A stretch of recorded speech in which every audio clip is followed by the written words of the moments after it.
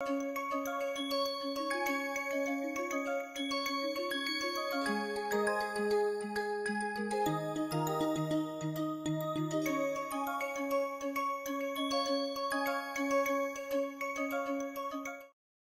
to another session of nonlinear control, SC602.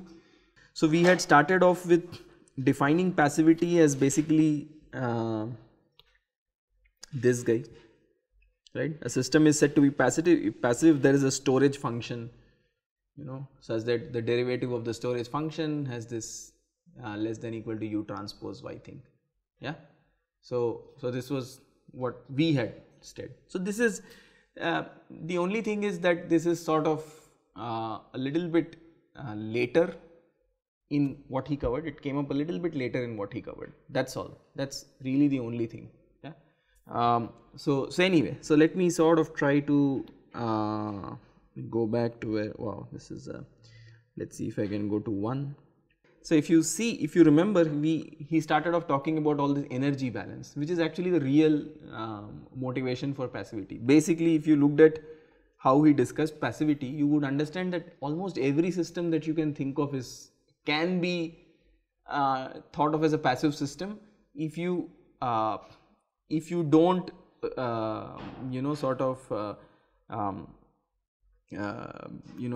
keep injecting too much energy into the system yourself. Yeah. And if you are very careful about choosing the inputs and outputs, that is the only real trick here. Input is anyway typically fixed. You can't really decide what is your input of the system, but you can always try to determine an output with respect to which you will have passivity. So the basic equation was just this, that the energy available is the initial energy, and then there is some dissipativity and supplied energy. Okay. So this is essentially what this is. And if you look at this sort of expression, the way he talked about it, yeah, is that the energy difference, if you take this to the left hand side, the energy difference is less than equal to some inner product of input and output, right? Essentially that's what it is. Energy difference, if I take this to the left hand side, is less than equal to the inner product of input and output. Okay, this could be any input output, right? I mean, or it could be any inner product also. In this case, it turned out to be the integral functions and so on. So this is an inner product in the function space, yeah. But it can be any inner product. We've also looked at. So this is what I also mentioned. Actually, it's not different. Yeah, V dot is what? It's just the difference, right? Yeah, if you think of V dot, what is it? It's just Vt minus V0 divided by delta t, right? If you think of it like that. So this is just the difference, and it is just the u transpose y. Or if you think of it differently, if I integrate both sides, then you have a inner product on the right hand side, typical function inner product, and on the left hand side you have Vt minus V0, right? So it almost looks like the energy loss, right, is essentially upper bounded by the inner product of input and output. Okay. So the definitions that we talked about are not different. Yeah, it's just that he came from a different motivation, and then we looked at several examples, and probably you got confused. I have no idea where you got confused, but that's essentially what it is, right? It's simply just the motivation is pretty much simple. Then of course he talked about, these are very useful concepts that this is why you can keep extending this notion of passivity to larger and larger systems. Okay, you can add interconnections. So essentially what he said is that if you interconnect two passive systems, then you retain the passivity property. Okay, and this is a pretty cool thing. Yeah, because we also discussed, if you remember, that if you have passivity, right, and the zero state observability, which you already defined, right, then you can actually design a controller very easily, which is a function of just the output with respect to which you have passivity. Okay, so we discussed this, right? This is basically if the system is passive with some storage function and it is zero state observable, then any feedback of this form with these properties globally asymptotically stabilizes the system, the origin. Okay, so it's a very cool thing, right? So for passive systems, I have something nice. Okay, so in this Khalil's text or whatever I am covering, I am always talking about passivity.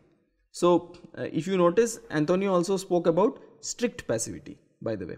So where you have actual dissipation happening. If you have actually a dissipation happening, then it is strict passivity. Otherwise it is just passivity, which is, I mean, either of them is good enough. Why is either of them good enough? Because I can always use the feedback term to introduce this strict passivity. Okay, so that's a pretty, the transition from passivity to strict passivity only requires me to introduce some, it is as good as introducing a negative definite term with this feedback.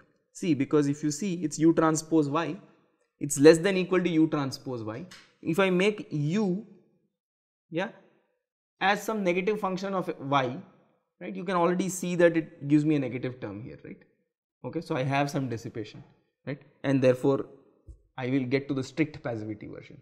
Yeah, I can always say that my control is some new control minus a function of y, yeah, which will give me a negative definite term here, like a y transpose y, if you may, yeah, and another control v transpose y with respect to a new control v, yeah. So I will have again with respect to the control v and y strict passivity. Okay, so going from passivity to strict passivity, very easy, yeah, not difficult at all. So whenever I do a feedback interconnection of these passive systems, I retain the passivity property, and that is a very powerful sort of result to have. Yeah, but of course he mentioned that if you are in cascade, it is not necessarily passive and all that, but let's not worry about that. I mean, I will let the TAs get into that stuff, right, which is, yeah, I mean, this material was a little bit more involved because of how it is stated, not actually not very complicated, it's just more involved in the sense that how it's stated.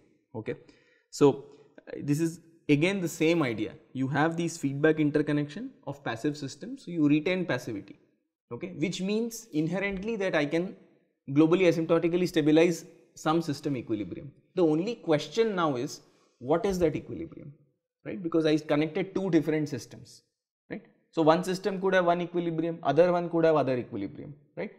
And in energy terms, this is the same as, so this is very well known, by the way, that equilibrium, when you're looking at systems which, you know, sort of conserve energy and or Lagrangian Hamiltonian systems, equilibrium is just the minima of potential energy. Okay, this is standard. Remember this, even if you don't understand this. It's almost like saying that I have my potential energy like this, and this is where my equilibrium is. Yeah, this is very standard. Okay, you may not have seen this, but for mechanical systems folks, this is the standard idea, that equilibrium is actually a minima of the potential energy of the system. Yeah, you can think of it, I mean, if I drop a ball, what is the equilibrium? It is the ground where the potential energy is zero. Systems want to minimize their potential energy. Okay, that is why, yeah, turbine, whatever, everything works because of that, right? You drop water, it goes down. Yeah, basically all systems work like this. Yeah, this is nature, nature's equilibrium. Yeah, this is nature's equilibrium. So you see, this is also turns out to be the equilibrium in the sense of stability. For stability also, this turns out to be the equilibrium of the system. Okay, so this is very standard for mechanical systems, that equilibrium turns out to be a potential energy minima. That is why he keeps talking about energy terms. Okay, so you have energy functions corresponding to these systems, which you can think of as Lyapunov functions, maybe, if you may. Yeah, and you look at the minimas of these. There are two different minimas. Okay, then if both of them have unique minima at zeros, right? So basically what he's saying is that if you have strict output strict passivity, then and zero state detectability, we already know what these properties are. We said zero state observability, he is weakened it to zero state detectability. Let's not worry about that. He actually stated it much more simply than I did. I sort of gave you a more complicated version of what does zero state observable mean. He stated it very simply, saying that if y equal to 0, x equal to 0. Yeah, this is what is zero state observability.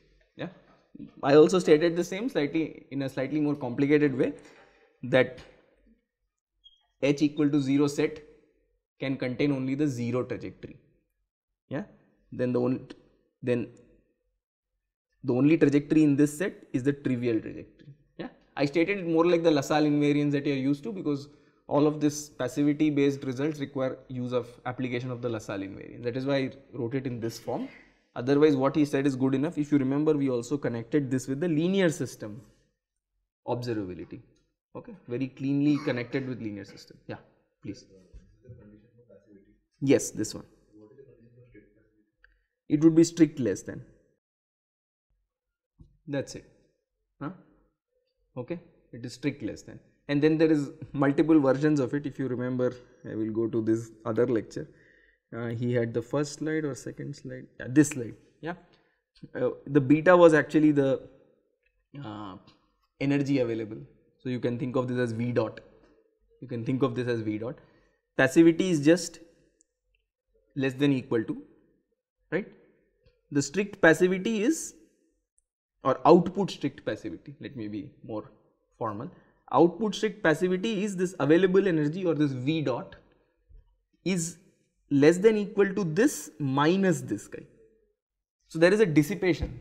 What is this term? This is basically dissipation term. You just saw that example, right? You saw electrical systems and so on. Here, when in output strict passivity, the dissipation is a function of purely the output. Input strict passivity, function of purely the input. The dissipation is purely a function of the input. This is an unusual case. I have no idea. I never know how such a dissipation would happen. This has to be some kind of dissipation in your actuator itself. So I don't know how else I would get this kind of a dissipation. And finally, you have state strict passivity, where this dissipation is now a function of all states. This is obviously the strongest sort of result. Okay, and this beta thing is whatever, he used this notation beta, but actually it is the energy available, like Et minus E0. So it is, or V of t minus V0. If you want to think in terms of Lyapunov function, it's V of t minus V0. Yeah, we have used the Lyapunov notation because we are used to it. Yeah, that's about it. Okay, so lot of there is pretty clean connections here. Yeah, so don't worry about, I mean, don't think that he suddenly went into something too crazy or new. He did not. Okay, the other thing is, I will sort of go forward here. We saw multiple notions of getting to passivity, right? Of course, you may not be able to start with a passive output. You may not have one, or you may not know one. Okay, though the first is, if you do have a passive output, we already proved that you can get this nice feedback, and zero state observability will ensure that you have global asymptotic stability. Great, we proved this result. Okay, so the first obvious thing was choosing carefully an output so that you have passivity, right? So that's what this is, right? In fact, he also has this. If you notice, see what, if you remember, he talked about the KYP for the nonlinear systems. That's exactly this. Output is chosen as partial of V with respect to X. Yeah, and then there is a transpose, right? LGV is what? LGV is nothing but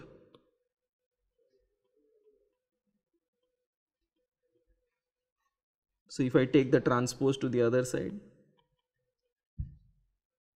okay, what did we do? Just look at this. Exactly the same thing he said. G is what multiplies the control. This is how you choose the output that will give you passivity. That's exactly what he said. Yeah, here. Okay, exactly what he did. Yeah, because as soon as you do this, you will get V dot as minus alpha x plus U transpose y. Yeah, this is actually state strict passivity, right? Because this alpha is now a whatever class K function, so it is negative in the state itself, not just the output and the input or input. It is actually negative definite in the state. Yeah, because it's a class K function. And then you have U transpose y, which is what you wanted, right? Because you chose y as this, because you chose y as this. Yeah, you chose an output. It may not be a real measurement or anything like that. We discussed this. It may be some fake unreal quantity, but the purpose here is to just design a control law. Yeah, it's not actually to focus on what is this y, and so if you don't try to think of questions like why this is not a real measurement, how are you even going to measure something funny like this, you're probably not. Yeah, this is just a way of designing a control. We figured out a output y, so that you get passivity. So this was the first method of inducing passivity, remember, by output selection. That's what we covered, okay, and that's what he also covered when he spoke about the KYP lemma for linear systems and corresponding KYP lemma for the non-linear systems. No difference. Alright, great. Then we went to the important concept of feedback passivation. This was a case where you may not have passivity in the original system, but you construct a feedback so that your system is passive in the new input and some output. Okay. So in such a case, you are already given an input and output, and you are claiming that if you construct, there exists such a feedback such that if I plug in this feedback, and notice V is the new control. If I plug in this feedback here, I get this system, right? And the claim and the assumption is that with this V and with this Y, the system is passive. This is the assumption. Okay. Then you know that then you say that the system is feedback passive, and as soon as you get passivity with this new control V and Y, you are done, right? You can again apply the same theorem that you had, that the control V can now be some function of Y, and you will get global asymptotic stability under some simple conditions. Okay. So this is what was feedback passivity. Where did he cover feedback passivity? That is where you guys got super lost. This one. This is where he covered feedback passivity. He considered a special case. Okay. Not he considered, but that's where Kokotovich and Sussman started. He considered a simpler case. If you see, here there is no output yet. Correct? There was no output at all. Whereas we already said there is an output. And then we construct a feedback so that you make the input output system feedback passive or passive, right? There is no output here at all. How did he go about it? He first said that, let me say that I can decompose this guy in this form. Okay, that is, it is somehow linear in some output of this system. Okay, for this he introduced some definitions and whatever. I am going to completely ignore the definitions because they really scare you and confuse you. Yeah, all this FPR and this and that. The basic idea is that he assumed that the non-linear system can be decomposed as a linear sum of the outputs of the linear system. Okay, pretty serious assumption, by the way, yeah, on the structure of the system. Okay, you are saying that, notice Y doesn't even appear here. Okay, but Y is some output of the linear system, some C matrix. Okay, what am I saying? I am saying that using this Y, I can decompose this F into this form, where there is some drift type term, and then there is some, you can think of it as control type term or an output type term, I would say. Yeah, where this Y is basically this, an output of this guy. Okay, and there are some really nice assumptions on this output already. What are the nice assumptions?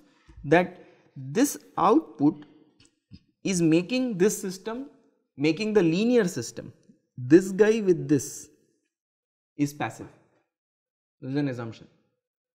Okay, passivity of this linear system, that is with this psi and with this Y, is passive. Okay, so to get this passivity, you invoke what is called the Kalman-Yakubovich-Popov, the KYP lemma. Okay, basically it's just a condition on passivity. So these are the conditions. Yeah, because C is what governs the output you decide. Okay, and K is the feedback. Okay, so basically if you have these two conditions, it guarantees that this system is passive with this output. Okay, and not just that, this output allows you to linearly specify or linearly parameterize the drift or the dynamics of the X system. Okay, these are all assumptions, okay. So that's why I kept asking him, oh God, these are very scary assumptions. I mean, where do you even get them satisfied? Yeah, but that's why he actually showed an example of a robot system where you can actually have these assumptions. Yeah, and these definitions, FPR output, FPR spanned, all this is just to say what I just said. Nothing, these are nothing special. Okay, so and then FPR stable decomposition. Basically all that is saying is that you are able to decompose it. You have the linear system with this y to be already passive. On top of it, you are saying that if psi is 0, then this system f0 x0, yeah, x dot is f0 x0 is actually globally asymptotically stable already. Okay, so several assumptions that are there. Yeah, so this system with psi equal to 0 is already asymptotically stable. Okay, so under these assumptions, you are designing a control U to stabilize this whole system. Okay, all right. So what have we assumed?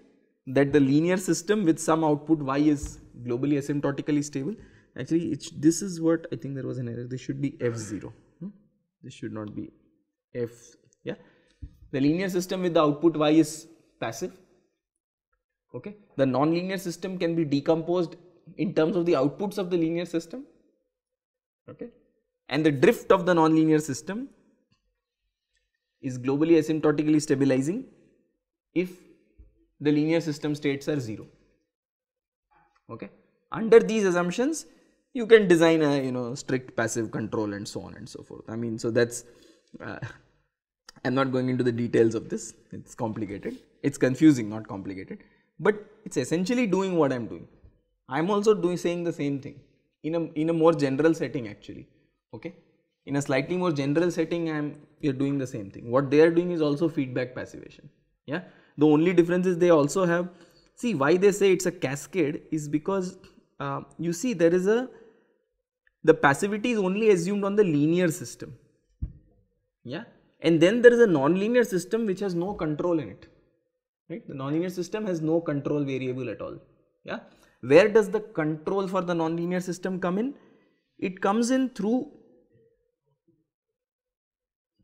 this guy. You can sort of think of it as coming through this guy. Yeah, but then you are also assuming nice things on the nonlinear system already, that this is somehow stabilizing. Yeah, and then you have this. So this is why it's called a cascade, because you're sort of connecting a nonlinear system or a linear system in cascade to a nonlinear system. Okay, this is not a feedback interconnection. This is actually a cascade connection. Yeah, I think he used the term cascade somewhere. I don't know. Cascade. This is cascade. Why? Because output of this system feeds into this system. Because this fxi is basically summation of, f0 xi plus summation of yi fi. Yeah. So this is actually in cascade. Yeah, cascade means the output of one goes into the input of other. Feedback is the circuitous route, right? Output doesn't go directly to the, yeah. So there is a cycle there. So here there is no cycle. Yeah. If you notice, the linear system is not getting any feedback from the non-linear system. It is free of the non-linear system, right? Linear system is free of the non-linear system. So what does he do? He says that if you have all the nice assumption, basic conjecture is that if you can make psi go to 0 fast enough, then you can stabilize. Okay, so I mean, not this one, but actually this is a counter example. That's a counter example. I apologize. So basically, if you notice, what he will do is, in this sort of an example, all he does is let's see. He has a stabilizing term. Let me try to point it out. I know this is again getting confusing, I'm sure. Yeah, this is easier. Yeah, he makes it into a sort of feedback interconnection just by the way he designs the controller. If you see, for the linear system, he constructed a new feedback. There was original feedback was what? U, correct? So he said U will be minus bk plus v. This is like the feedback passivation type thing that he's doing. Yeah, and that minus bk went in here, and then the v remained here. All right, and then what is he going to do? He is going to set the v as this guy. What is this term? Do you understand what this term is? Why do I set V as this? What is this? We just saw this somewhere in output passivation. It is just, you see, if you think of Y as the control, it is just LGV, right? If you think of Y as the control, this is exactly LGV. So he is essentially setting this to that. Okay, that's it. Once you have passivity, you are just choosing the correct output, right? And he chose this as his output in some sense. So he is just setting this V as, you know, LGV type of a term. Okay, here it shows up in the feedback instead of showing up in the output. Yeah, because you are doing this feedback passivation type thing. That's it. But if you see, the structure of these things are exactly what we were doing. Yeah, this is exactly LGV if you assume Y as the control. Okay, for this system, if Y is the control, then this is exactly the output that you would choose to make the system passive. And in order to ensure that this is the output, yeah, you choose the V appropriately. That's it. It is just a smart trick so that you get this sort of an output using this sort of a feedback structure now. Okay, and the math, of course, is you can make it go through very comfortably. It's not a problem. Yeah, so this is how the general passivity based control looks like. Yeah, where you have a system with which you have a linear system, a nonlinear system with which you have a linear system in cascade. Yeah, and under some whatever, under several assumptions, you sort of get this passivation. Yeah, here we said we had a slightly simpler setting. Yeah, let me see, we also get to the next step, by the way.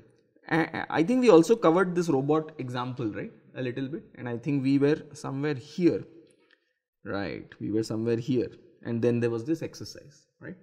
Yeah, anyway, the exercise will be set today, and you will now have numerical exercises, in the sense you will have to do some simulations also now, okay, because you have a robot. You have to make the robot move. All right, now if you yeah, not experiments, just simulations, don't worry. Yeah, if you notice, the next step was exactly this, cascade connection with passive system. This is what we are going to look at now in our context, which he presented sort of in the last lecture. So we will sort of look at it again. All right.